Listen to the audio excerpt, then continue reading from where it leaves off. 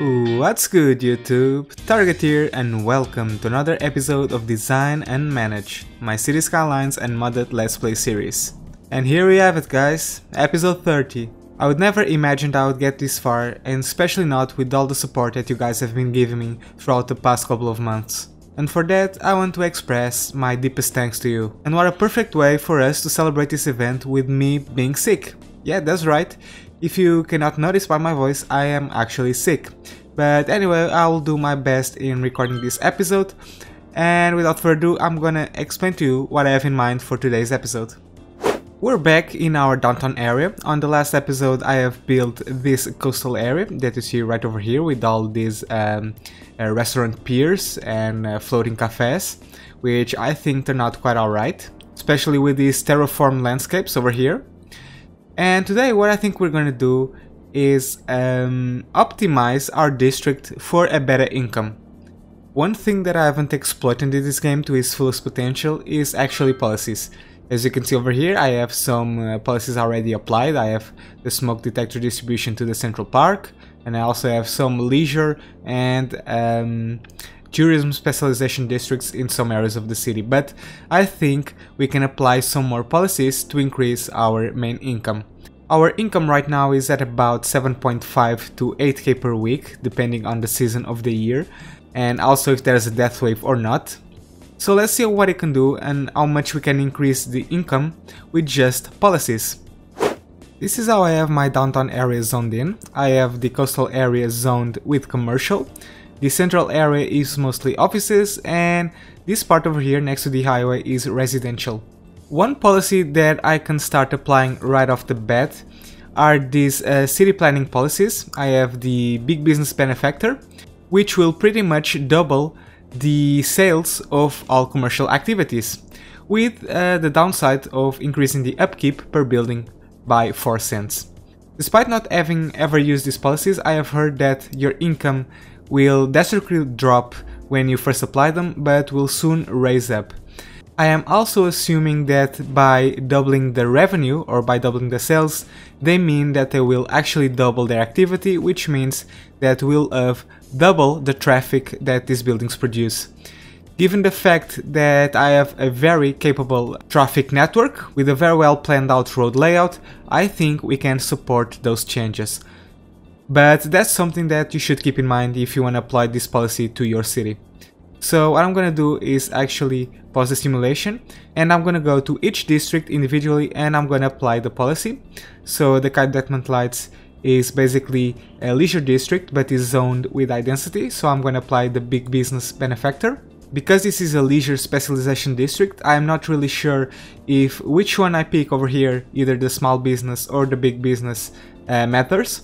So I think I'm just gonna apply both for the sake of it, and I am going to do the same in the Martin van Heek docks.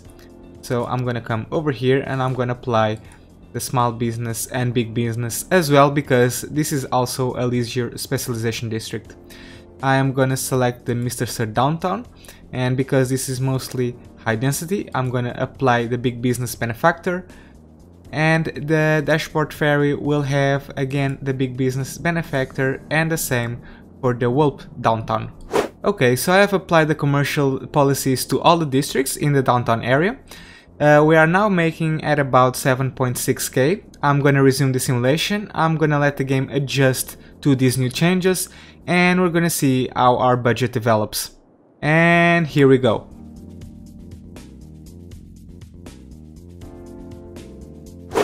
Alright guys, so I'll let the game run for a while and look at our income. We are now at 13.5k. There was a point where I was actually at 15k, which was pretty awesome. And by looking at the city, I don't think the traffic issues have gotten worse than what they actually were. I think the city is running pretty smoothly, even with these new changes. Look at this interchange, no traffic problems whatsoever. I can even go to this view and check out if we have any problems. We seem to have this area over here, which is no big deal. It's mostly because of the buses. This off point is also... yeah, we seem to be very okay in this area. This off point is always a a troublesome part, but it seems to be no problem whatsoever. But yeah, I think I'm gonna keep these changes. Our income increased quite significantly, so yeah, I will consider that as a good management decision. Another thing that I would like to touch on is actually taxes. Taxes are basically related to land value, so the higher your land value, the higher taxes your citizens can sustain. As you can see, we have a pretty high land value in most of the part of the city, mainly in our residential area. As you can see, the land value is at its maximum level over here, in here, and also in this location near the highway. So I think we can actually raise the taxes a bit more. Now, the maximum value that your citizens can allow when you have no land value whatsoever is 12. So in every city you should actually start with 12% in tax value. But do you guys want to know a secret that I only found out about 5 minutes ago? Look at this. I have my taxes set to 9%. Yeah. These are basically the default settings, and I have never in my life during this gameplay remembered to set this up to 12%. So I've basically been wasting a lot of money. I've done this with the low density as soon as I've unlocked taxes with the first milestone, but I've completely forgot to touch this, so I'm just gonna raise them up to the minimum value that citizens can tolerate. We'll see how that will affect our income, and I'll meet you back in a bit to see if we can increase taxes even more. Can you smell the green? And I'm not talking about trees, I'm talking about the good old banknotes. Look at all this income, guys. And this was all just by setting the taxes from 9% to 12%, just by correcting a noob mistake. But now that we got that out of the way, I believe we can increase taxes even more, especially in the residential part, because we have this area fully developed with the maximum land value possible. So what I think I'm gonna do is max out the taxes in this area, and I will do that by coming over here to the taxation tab and apply the tax raise for both residential, commercial, and also offices. And I'm pretty sure, or at least I will believe, that residential will tolerate this tax raise because the land value in that area is super high. But I'm not that sure about commercial and offices, so what I'm gonna do is actually apply the policy to every single district, and if any of those complain, I will simply remove them. I will remind you once again that this is intrinsically related to your land value, so if you don't have a high enough land value, it is possible that you cannot raise your taxes higher than 12%, so that's something to keep in mind. But anyway, I am going to go to the policies of the Mr. Sir Downtown, and given the fact that this is all high density, I'm going to apply the tax raise for high density, the tax raise for high density commercial, and the tax raise for offices, and I'm going to do the same to every single district in this downtown area.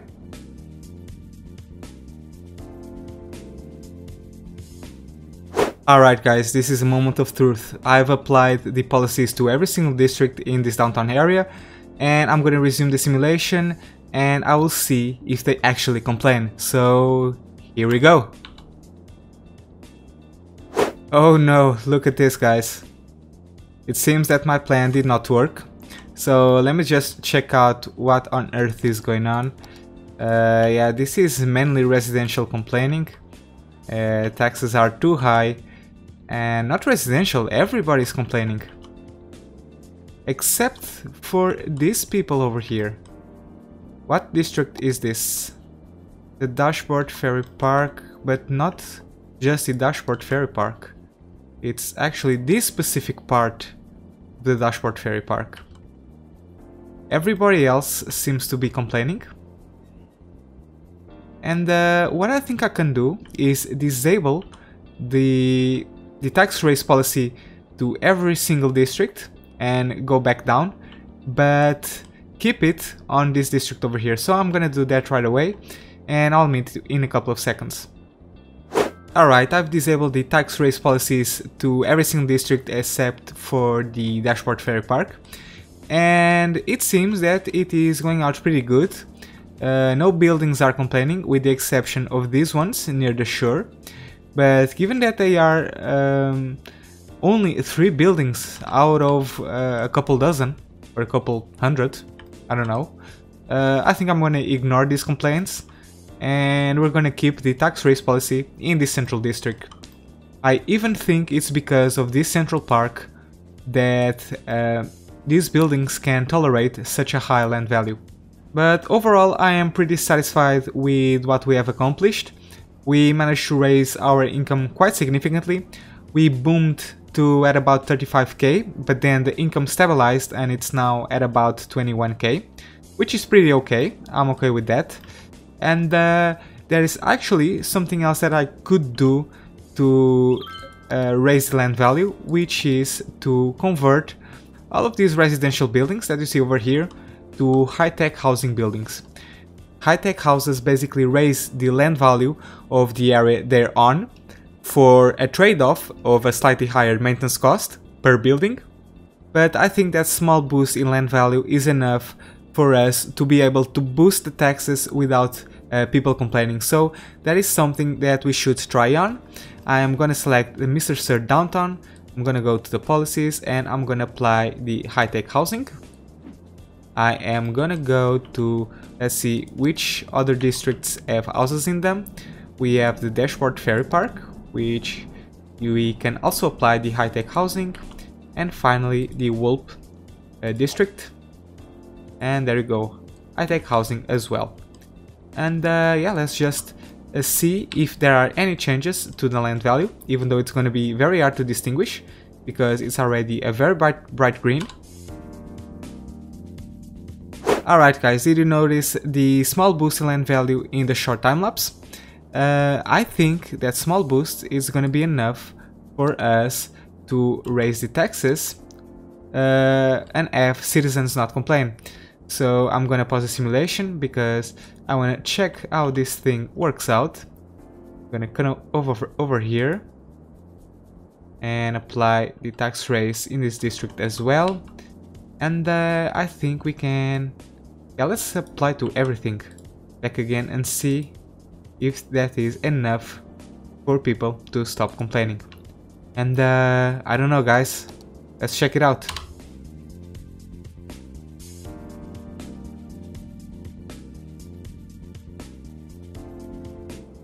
Oh, come on. I was so hopeful. Let's actually check it out and see who is complaining. So it seems that, yeah, everybody's complaining. Residential, offices, and commercial as well. That's very unfortunate. Oh well, I tried. Let's take away the tax raise policies as well as the high-tech housing and put everything as it was. Okay, I took away the high-tech housing and the tax raise in these areas over here. And it seems that we are in the middle of the beginning of a death wave. Our budget is even suffering the consequences.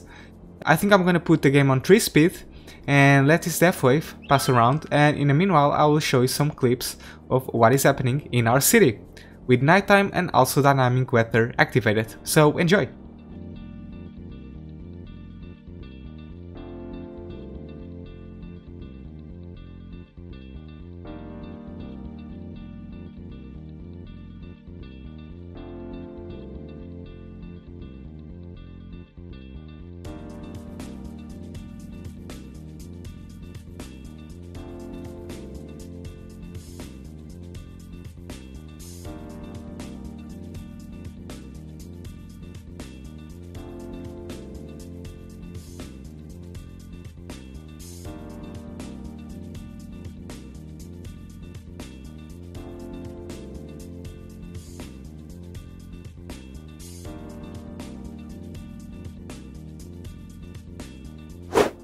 Alright guys, 2 days have passed since my last recording and I'm a bit better from my cold, and hopefully that will show up in my voice.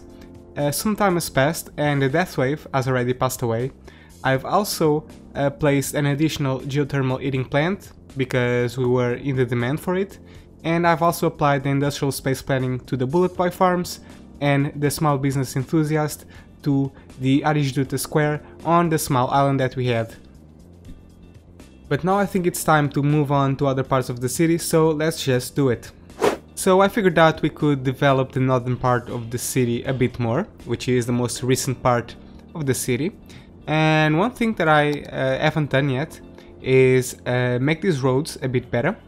Right now they're just regular roads, and I think I want to make a road with cycling lanes on this road over here that crosses the entire northern part of the city, and then we'll have a nice connection to this this cycling road, which will be quite efficient in managing traffic. And I think, let me just come over here, I think I will want to upgrade this road all the way until the next road with cycling lanes, which it doesn't seem to be. There doesn't seem to be any here. Well, we'll just connect it until this point. That's gonna be fine for now. And something else that we can work on is this two-lane road with trees. And I think I wanna make this type of roads wrap around the entire city. Not the entire city, but this entire segment. So I'm gonna upgrade all of these. And we'll develop the area up until this avenue, just for the time being. And I want to do the same at about here. So let's just upgrade everything. Okay, why can I not upgrade this segment? Let me try to do this again. Let me just demolish it and rebuild it. And sure, everything seems to be fine now. Did I mess up any bus line? No, I don't think so. Yeah, that's good. I am also going to upgrade this road that wraps around the sunken park, because I already know that this is going to be wrapped around with this type of road, so I'm just doing that right off the bat, so I don't have to worry about that later. And yeah, that is fine for now. Maybe I can just pick up this avenue and decorate it with some trees as well. Perfect. Now that we got that out of the way, we can go ahead and zone some more buildings. So we have some demand for offices and commercial. And I think I'm gonna start with offices because I already know where I want to put them. And I will want this entire thing to become offices right along this avenue and also this road near the highway. And I will also want this entire block right next to this perpendicular avenue to be offices. And everything in the middle will be residential.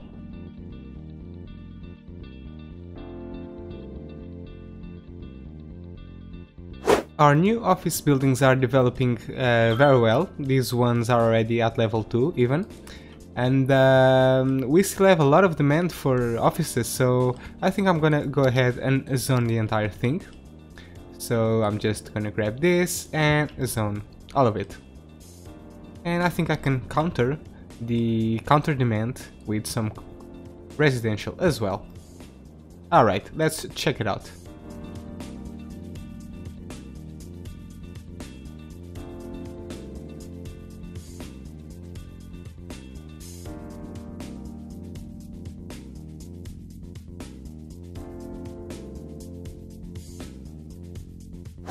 Alright, there you go. I took advantage of this opportunity to also fill up this entire part of the city. I thought it would be a nice time to finally fill and complete the entire part next to the highway. So I've went ahead and done that. And yeah, this is developing pretty well. Of course, I will need to put some parks in this location, of course, and also work on the services.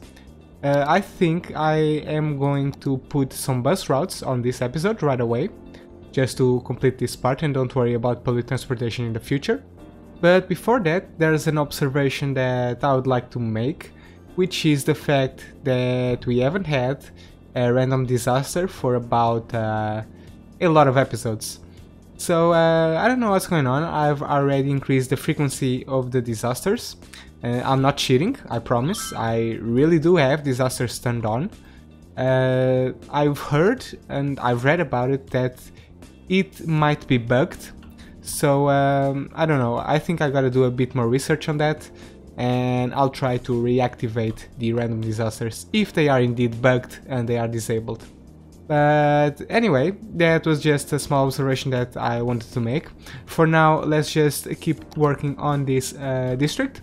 I want to complete this area with some bus lines that will lead this entire district to this particular metro line, so I'm just gonna do that. Instead of making unnecessary additional bus lines, I think I'm just gonna expand the existing lines that we have. So I'm gonna just delete these stops, and I'm gonna drag this stop as close to this intersection as possible, because I want the buildings in this avenue to be able to cross this road and grab the bus stop right over here. And I think I'm gonna add another stop, let's see, probably over here. Yeah, that's good. And now we have a very good line that covers the entire part of this city. And now I'm gonna do the same on this side. I'm gonna create a line that starts at about over here, right next to the pedestrian path drop-off. I'm gonna make a stop right next to the bus station or to the metro station. Came at about through the same stops than the other line, and I can connect everything at about over here. And now I can just make another one that goes a counterclockwise like this. Perfect. Alright, the bus lines for this area are pretty much taken care of. Now we should move on to other things that I want to take care of. One of them is this network over here with these roundabouts, with these oval roundabouts that I like so much, and it's so characteristic of our city. However, in this case, they are not as efficient as they could be. So if I activate the arrows, you can pretty much see that the roundabouts are unnecessary. For example, on this roundabout over here, there is only one possible way for cars to go, which is out of the roundabout. So in this connection they can only go to this side, and in this connection to this side. So because traffic is not crossing from one direction to the other, there is no need for a roundabout. So I'm just gonna get rid of it. I'm gonna pause the simulation. I'm gonna delete this entire thing, and I'm gonna connect it with a normal road if I can, but of course that the game would not let me do some basic stuff. Maybe if I delete the tunnel and connect it directly all over again. Alright, the tunnel is connected back again, so now I just have to convert these roads into one-way roads, just like it was before. Alright, perfect. And now we have a diverging connection. And on this part over here is pretty much the same, but instead of having a diverging connection, we actually have a converging connection where cars are flowing from both sides until this tunnel to get out of the city. So I'm just gonna again delete the roundabout. We do not need it. I'm also gonna delete the tunnel for now, and perhaps we can make an interesting connection over here. Let's just check it out. Alright, that seems pretty good. Now let's just rebuild the tunnel before I forget. So I will have to delete this and just make sure I go to the furthest way possible before it tunnels down. I have this pathway interfering, so I'm not gonna bother too much with that. Alright, tunnel is built, direction is correct. Now I just have to correct this to these roads.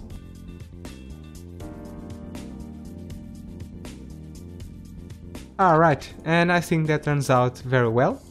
Now I should just upgrade it to a one-way road and make it converge to this tunnel. I probably should even convert this tunnel to a to a two-lane tunnel, because I have traffic coming from either side. So that's exactly what I'm gonna do. And I'm gonna do it like this. Alright, perfect.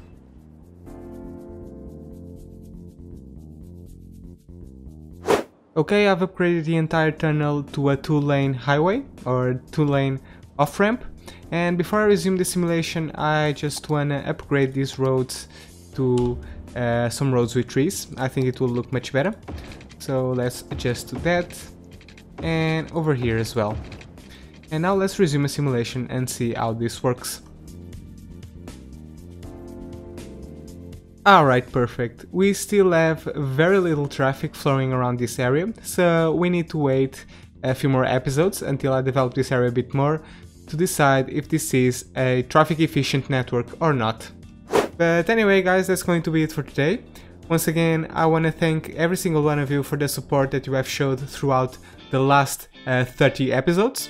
Hopefully we'll have 30 more episodes to go before we end this series. I hope you have enjoyed this video. If so, please give it a like, it will help out my channel. Also, don't forget to subscribe if you want to follow the development of this city. And finally, if you want to connect with me on social media, don't forget to follow me on Twitter. Thank you so much for watching, and as always, have fun.